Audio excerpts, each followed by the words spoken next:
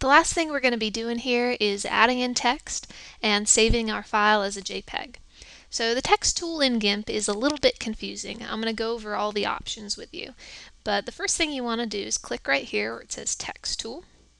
Notice all the options will pop up here on the bottom. The first thing you want to change is the color. So you can click on the color bar and pick whatever color you want anywhere on here. And I'm just going to pick white, which you can do by sliding to the bottom right, or just picking it from here, because I think white will show up well against this background. And when you want to add text, you're just going to click wherever you want the text to be. Don't worry about getting it perfect, we can always move it later. So it'll open up a GIMP text editor box, and then that's where you type in whatever word you want. And I always do a different box for each word so I can move them around separately. So my first word is going to be the. And notice before you press enter or anything, this is way too small. So what we're going to do is change the size over here.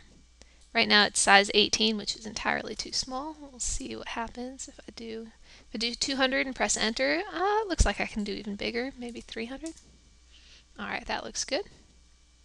And if you wanted to change the font, you would just click on this box right here, and you could change it to whatever fonts you have installed in your machine. We'll go over those in a later tutorial. For right now, I'm just going to use the default.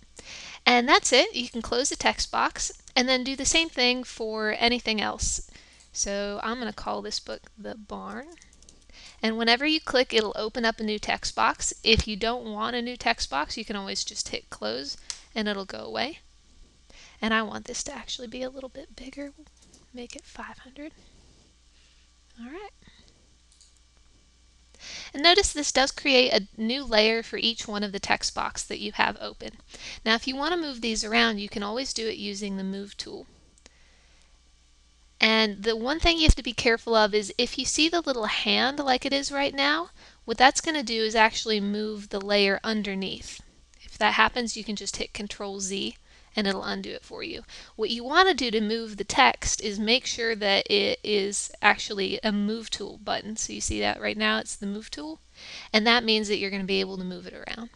So I'm going to move that down there and move that one right there. Alright, beautiful. Now I'm going to go back to the text tool and I'm going to add in my name at the top. Now this looks like it's way too big. Let me change it to 200, and I like to put in little spaces in between my name. I think it looks nice. There we go. And notice in the text tool you can also move the text around, and you might find that easier to do, to move it when it's selected already like that. So you can either move it when you're on the text tool or just use the move tool separately.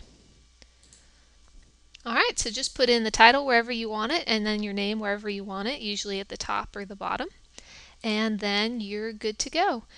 Alright, so we want to save this one last time just as an XCF file.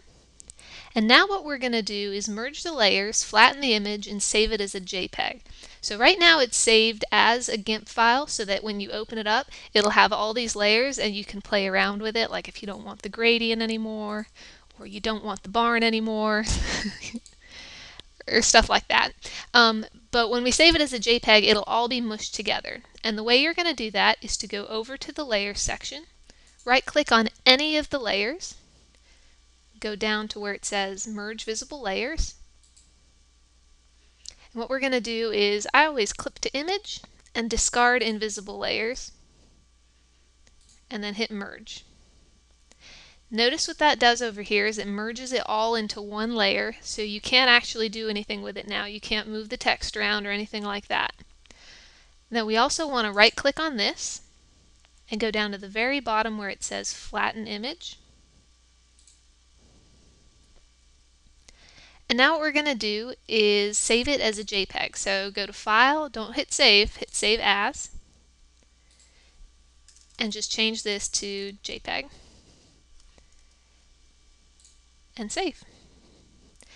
This will always pop up. I changed the quality to 100. I actually don't know what that does.